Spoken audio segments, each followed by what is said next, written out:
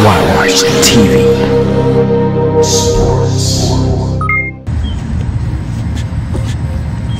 What up, guys? It's your boy James here, Mr. 5-Star himself, and I just wanted to take a moment to once again thank each and every one of you for participating in the 6th annual Brawl for It All Flag Football Tournament.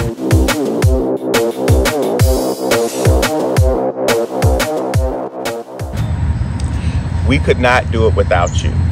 We appreciate your support and we thank you for continuously supporting what we put forth out. So, we sent out a survey because we wanted to hear from you.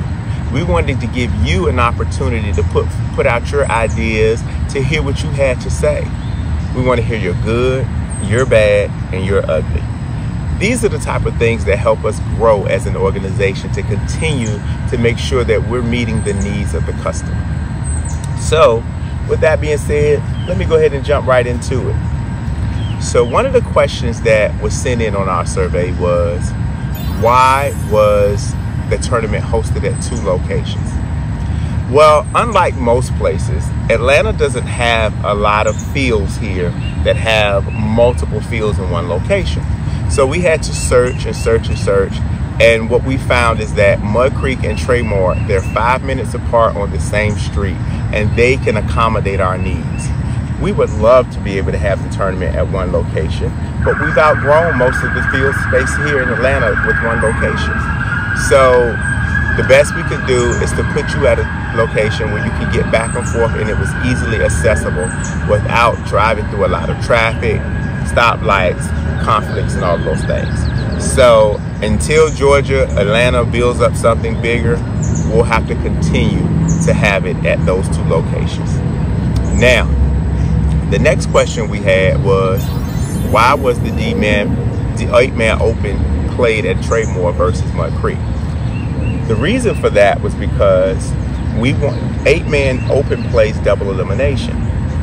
In the double elimination bracket, we cannot set who's going to play at what time. We can only put the game times, but because we don't know who's going to win or lose, we have to make sure that it doesn't conflict with the other formats, especially with our women's format. Majority of our women's teams are coached by the men who play in the 8-man open bracket.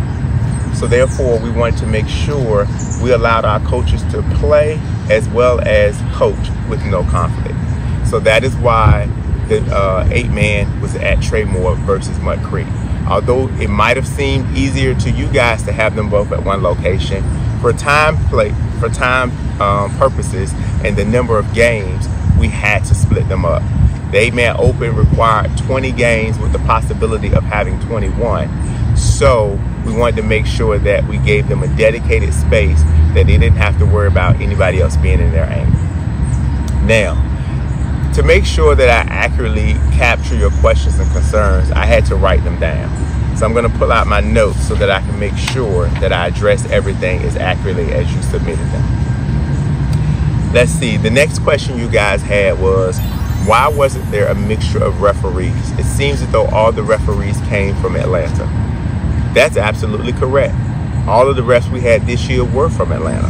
And the reason for that was because a lot of referees pulled out on us at the last minute. We originally had referees representing the DMV, North Carolina, and a few other areas. We wanted to make sure that everybody was covered. However, at the last minute, refs pulled out, so we had to go with what we had. In the future, we'll continue to make sure that we pull from a group of referees so that they will be diverse, so that nobody will feel like it's just all hometown cooking. You know, so we want to make sure everybody's represented in the future. And going forward, we'll always have multiple referee locations on site. We had another question. Well, this was a theme on most of the surveys. Why were the referees so bad? I'm going to be honest with you. I can't accurately answer that question. What I can say is that after the tournament, I got with our director of officials, Mr. Edward Patterson, and we talked about some of the concerns, a lot of the concerns that you guys had, and we wanted to make sure that we addressed them straight off the bat. We can start planning for the next tournament and next year Brawl for It All, and making sure that a lot of the concerns that you guys had were addressed. We don't want you to go back out there feeling like we did not adhere to what you were saying. Now, this next question, well, this was an actual compliment. I had a great time at Brawl for It All. Does 5-Star Sports offer other tournaments? Well, we actually do. We have 2 significant tournaments throughout the year, our Brawl for It All tournament and our Halloween Havoc tournament. So next up will be our Havoc tournament on November 2nd and 3rd.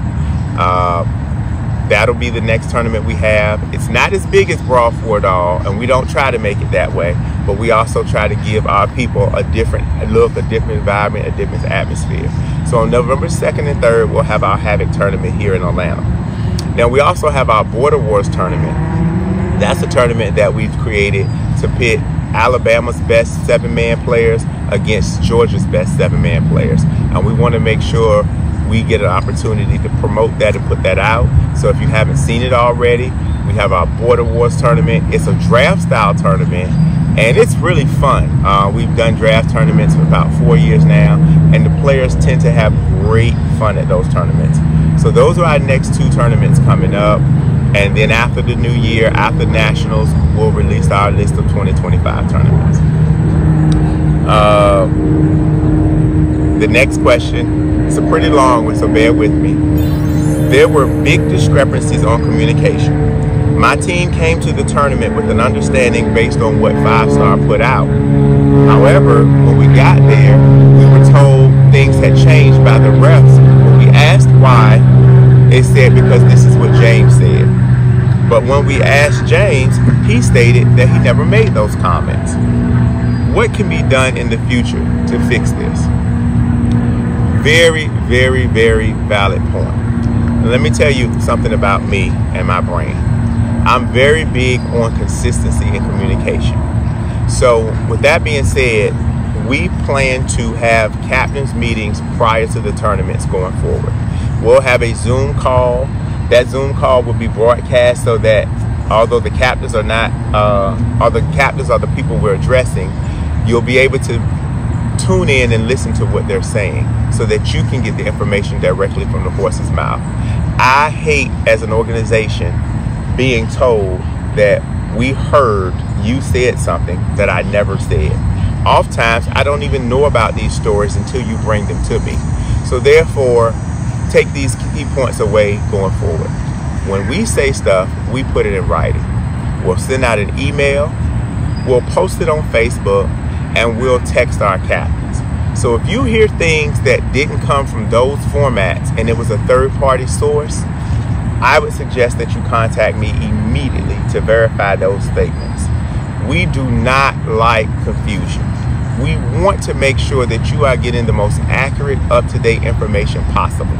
So again, if you hear something that directly conflicts with what we've told you verbally and in writing, make sure you have somebody contact us immediately. If it's a grave situation, protest, especially with the rules. We don't change rules in the middle of the tournament. Nobody should be coming to tell you that we changed the rules and James said it. Because if I didn't put it in writing, I most likely didn't say it.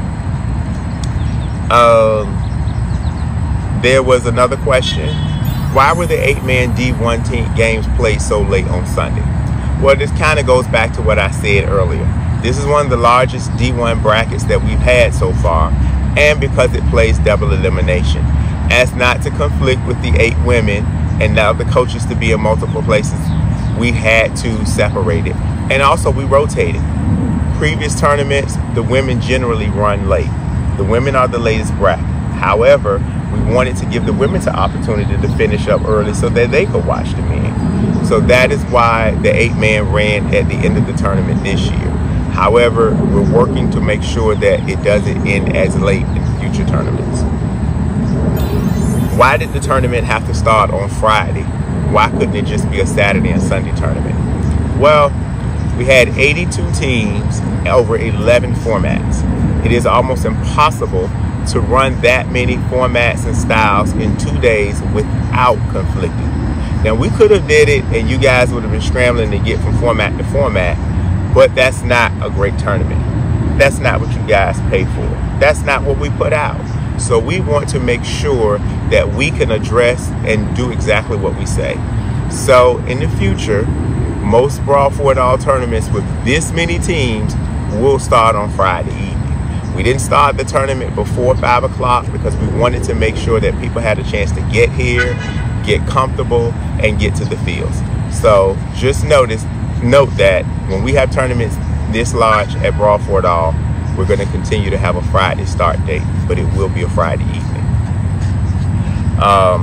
The next question, comment, I understand that you have said you don't want to send people home on Saturday, but an 8 p.m. championship game on Sunday is late. You should consider sending team homes on Saturday. After talking with a lot of the 8-man teams, we've made the decision that it may very well be necessary to send some teams home on Saturday. While we don't like it and we want people to be able to enjoy the full atmosphere, we have grown to the point where we will have to start sending teams on Saturday. So when we look at the schedules in the future, we may have to start your format late on Friday and send you home on Saturday, or you may play early Saturday morning and then some people will get sent home Saturday night.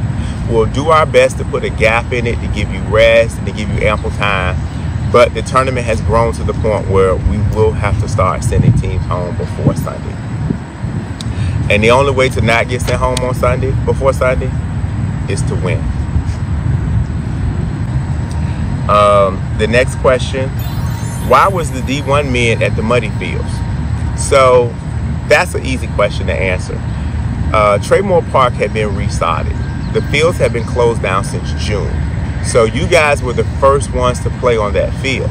However, prior to the tournament, for 2 weeks straight, it rained almost every single day. There was actually a concern with the city about closing down the tournament closing down those fields on Friday, which would have put us even in a bigger hole. But they allowed us to come out. They allowed us to stay out there. So in order to do that, we had to have you guys separated.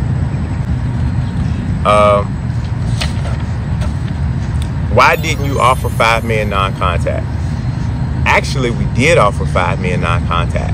We didn't have any teams register for that. We didn't even have any teams pre-register for 5-man contact. So we had to take it off the schedule. We'll continue to offer the format, but if nobody signs up by the registration deadline, we'll have to take it off. Brawl for It All is one of the best tournaments I've attended outside of nationals. The refs were subpar this year, but please keep up the good work and keep it going. Thank you. We appreciate positive feedback. We know a lot of the times when we put out surveys, we're going to get a lot of negative feedback, and we don't duck that. We don't run for it. We read those comments and we take them at face value.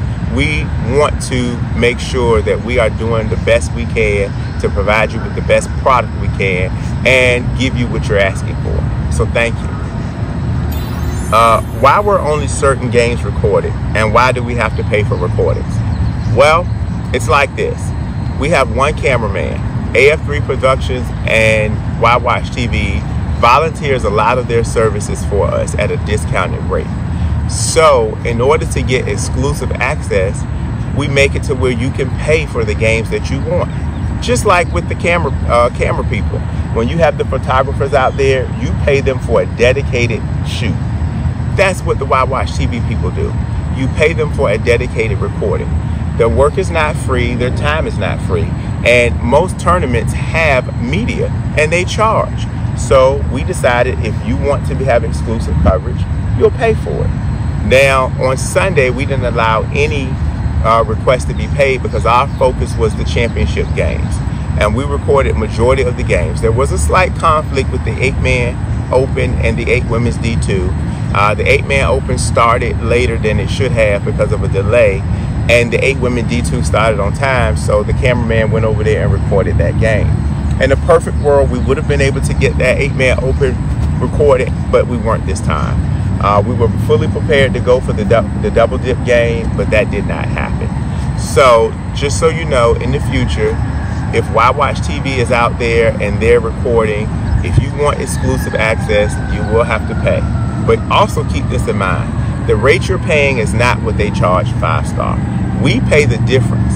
We don't mind paying the difference because we understand the importance and value of having your games recorded. But we can't foot the bill for people who want things. So you have to pay for what you want. That's just life. My team played when the rain was coming down hard. It was actually fun, but what is your rain delay policy? I saw some fields stop while other fields were being played on. Well, our policy is like this. We defer to the players and the coaches.